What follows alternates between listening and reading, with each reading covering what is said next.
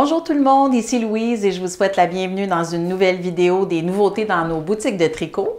Donc, je commence cette semaine tout de suite avec un nouveau bas qui est un modèle de Andrea Yetman et qui s'appelle le Chevron Chase Socks. Donc, en fait, quand Andrea a écrit ce modèle, elle a voulu jouer avec les couleurs autorayantes, les couleurs rayées de la collection Patrick Knits. Et elle a utilisé un point chevron. Donc, un point chevron, c'est ce qui va faire un petit peu zigzaguer le tricot et c'est ce qui va créer les rayures que vous voyez dans le bas ici. Donc, c'est un modèle, c'est un point de tricot qui est facile à mémoriser. Donc, elle disait que c'était intéressant pour les débutantes, évidemment, parce que c'est un modèle qui se réalise quand même assez facilement. Et il se tricote des cordes jusqu'à la pointe avec un talon rajouté. Donc, quand on dit talon rajouté, ou en anglais, on va appeler ça un afterthought heel, ou j'ai déjà vu aussi un talon après coup. Donc, ce que ça veut dire, c'est qu'on tricote un tube complètement et à un certain endroit dans le tricot, on va tricoter des mailles avec un fil contrastant pour pouvoir venir ouvrir le tricot plus tard et ajouter le talon.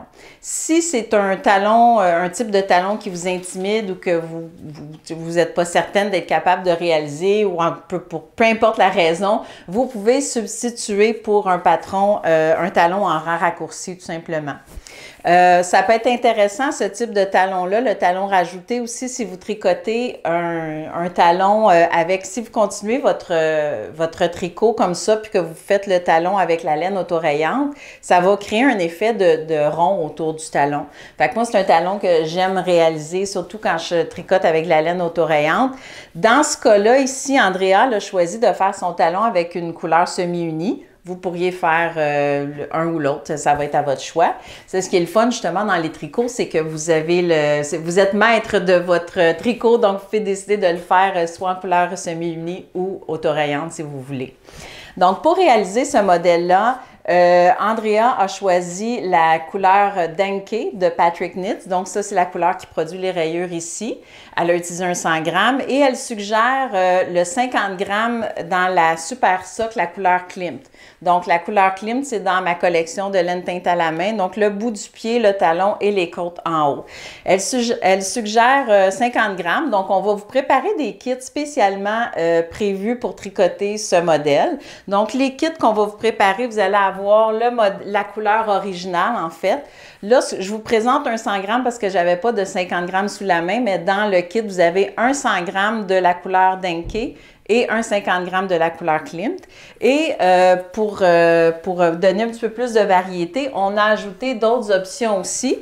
Donc, vous avez la couleur Mézi avec la couleur Teal.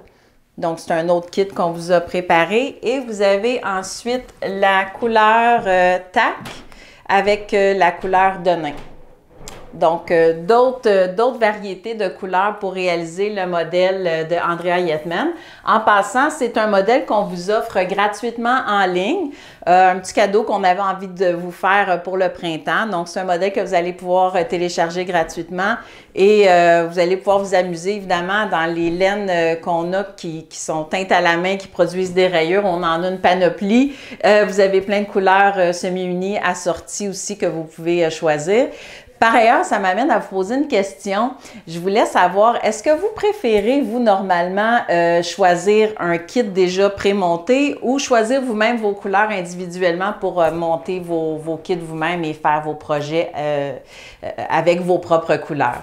Donc, je vous invite à me répondre en commentant sous la vidéo. J'aimerais savoir qu'est-ce que vous en pensez. Est-ce que vous préférez les kits ou choisir vous-même vos couleurs? J'ai hâte de lire vos réponses. Dans les nouveautés dans les laines commerciales, cette semaine, je vous présente une laine. Je pense que c'est la mode des longs noms de laine récemment parce que dernièrement, j'en ai eu un aussi que j'avais eu de la difficulté même à vous prononcer. Mais celui-là, c'est le Superba Hottest Sock Ever de Rico. Donc, la compagnie Rico qui produit toutes sortes de fils. C'est une nouveauté qui nous offre donc la Superba Hottest Sock Ever. Ce qu'elle a de particulier, cette laine-là, malheureusement, j'ai pas d'échantillon démonstration réelle à vous montrer, mais par contre, on va vous montrer des photos à l'écran. C'est qu'elle produit des bas avec deux types de motifs sur une même chaussette. Donc, je vous donne un exemple. Sur une partie de la chaussette, vous allez avoir des rayures. Sur l'autre partie, vous allez avoir une couleur qui va être unie ou picotée. C'est intéressant parce qu'évidemment, ça sort de l'ordinaire. C'est pas quelque chose qu'on voit souvent. Et ensuite de ça, cette laine-là, qui est une laine à bas assez standard, donc on parle de 75% laine, 25% nylon. Elle contient 365 mètres de fil par balle de 100 grammes. Elle est conçue pour vous produire deux bas identiques. Et vous avez évidemment deux possibilités de résultats parce que vous pouvez soit choisir de démarrer votre bas à l'extérieur de la balle ou par l'intérieur de la balle. Vous allez avoir un résultat différent selon votre choix. Donc, évidemment, vous allez comprendre toutes mes explications. Plutôt, on dit qu'une image vaut 1000 mots, donc vous allez comprendre en regardant les images. Je pense que c'est intéressant comme modèle. Puis en plus, c'est une type de laine qui est le fun pour les débutants aussi. Surtout quand on commence à tricoter des bas, c'est toujours motivant de voir les couleurs évoluer. Puis dans ce cas-là, on obtient un résultat qui a l'air quand même, pour quelqu'un qui ne tricote pas, ils vont penser que vous avez fait du jacquard et vous avez utilisé plein de laine, que vous avez fait des motifs très savants, mais en fait, vous pouvez tout simplement tricoter toujours à l'endroit votre bas, ou même pourquoi pas, vous pourriez l'utiliser pour tricoter une écharpe ou autre chose, vous allez avoir un résultat qui sort de l'ordinaire.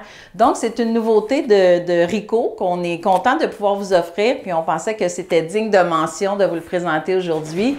J'ai hâte de voir les projets que vous allez en faire. Je suis allée voir sur Ravelry, puis jusqu'à maintenant, c'est une laine qui est tellement nouvelle que seulement que 3 projets de gens qui l'ont tricoté puis qui ont créé des projets sur Ravelry.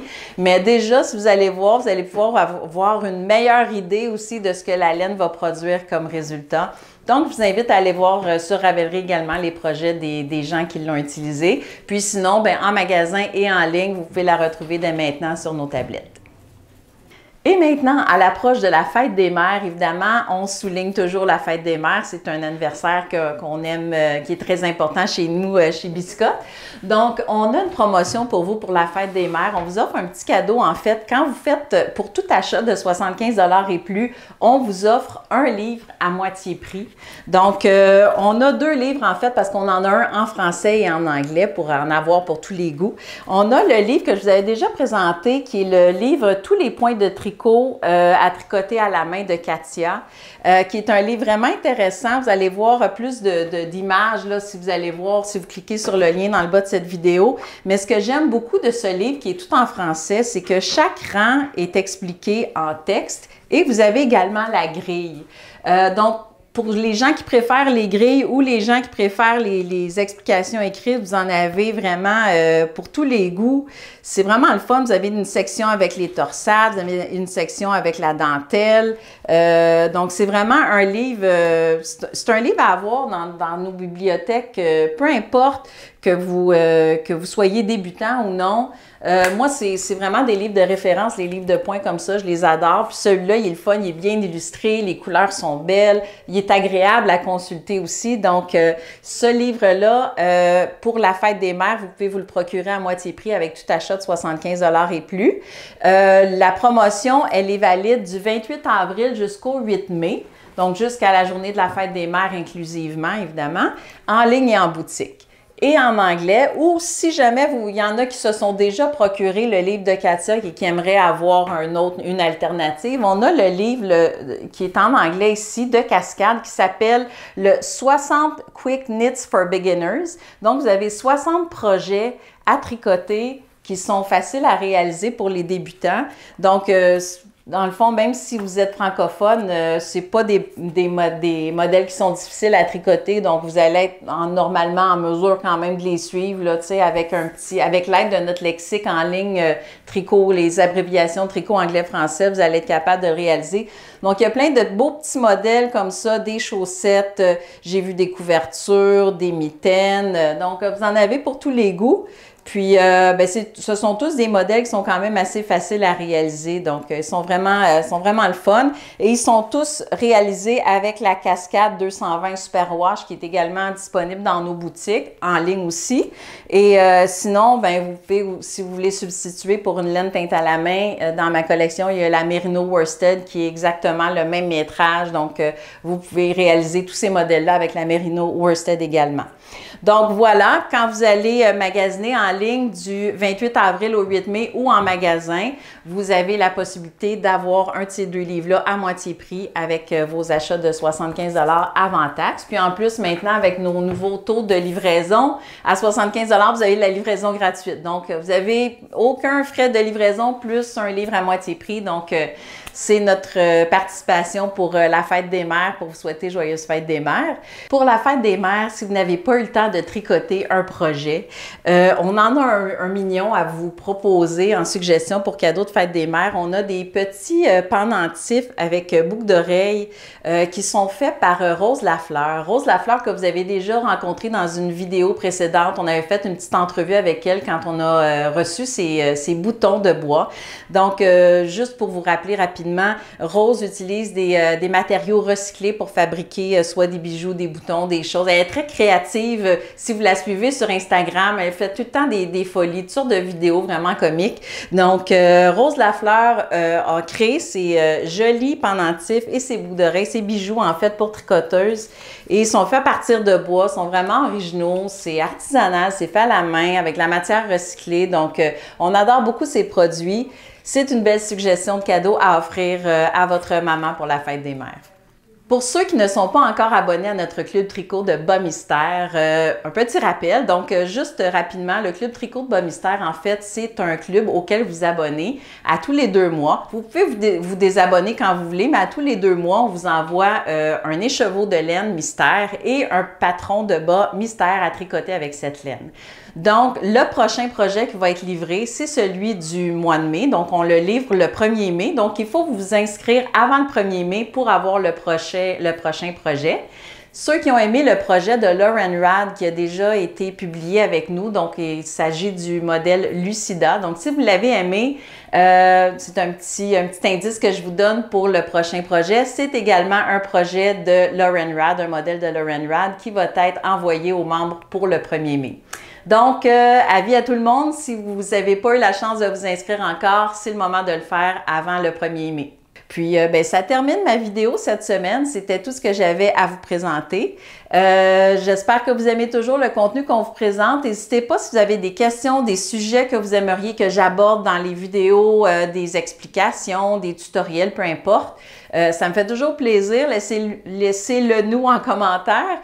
Puis, si vous aimez notre contenu aussi, n'oubliez pas d'ajouter un petit thumbs up à nos vidéos. Ça nous aide à nous faire connaître, à faire la promotion de nos vidéos et de nos produits. Puis, en même temps, suivez-nous sur Instagram et Facebook. Puis, on se retrouve la semaine prochaine pour une nouvelle vidéo. Bonne semaine tout le monde!